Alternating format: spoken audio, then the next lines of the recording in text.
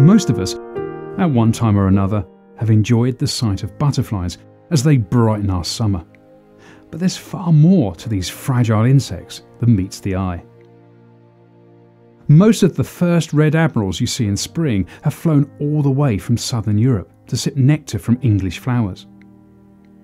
Numbers of painted ladies vary, but most years they stop over in Cornwall on their epic migration from sub-Saharan Africa.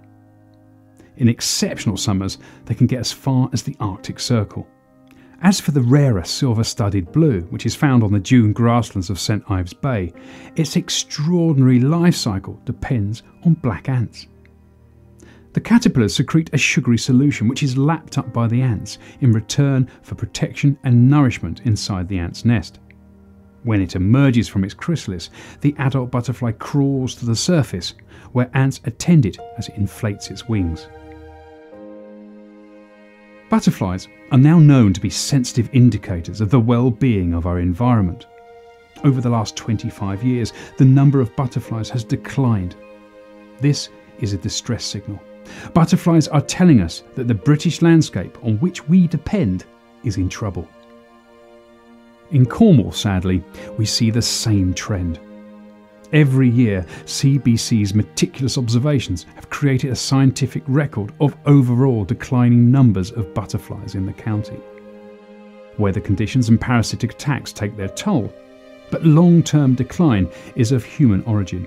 The most fundamental cause is the destruction of natural habitat by intensive agriculture, industry and housing development. They are in desperate need of protection, and protection means actually active conservation, understanding what their requirements are and putting that into practice. And that can only be done by hard graft in the field often and by volunteers, and it's people like the members of the Cornwall branch of Butterfly Conservation who are actually on the ground level doing the good work. An army of volunteers is beginning to reverse these declines in Cornwall.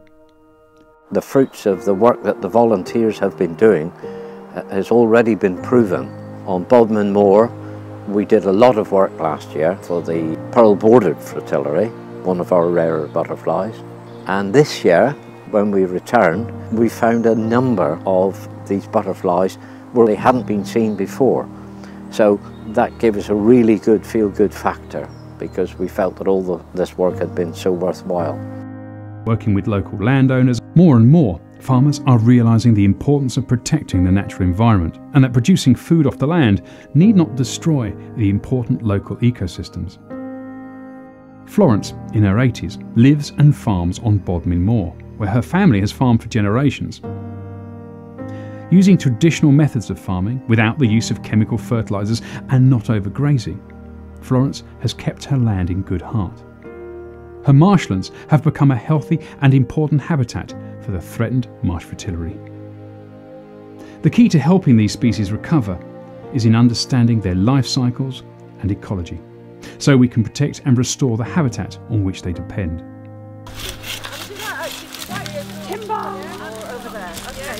Though it can be hard work, volunteering with us is hugely rewarding, as well as educational and of course sociable. I've really enjoyed the day. It's a great way to get outside, meet new people, and it's way better than going to the gym.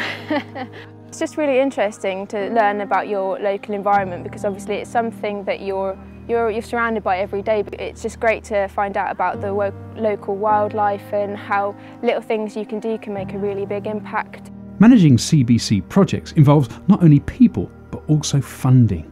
So by joining Butterfly Conservation, you will help us in our work. If you also choose to get involved as a volunteer, of course, you'll be welcomed with open arms. Cornwall Butterfly Conservation proves that we can all make a difference. The proof is that some endangered butterflies are coming back from the brink as a result of our combined efforts. When you join Butterfly Conservation, you will help to bring the bright wings of summer back to Cornwall's fields, valleys, moors and coastlines.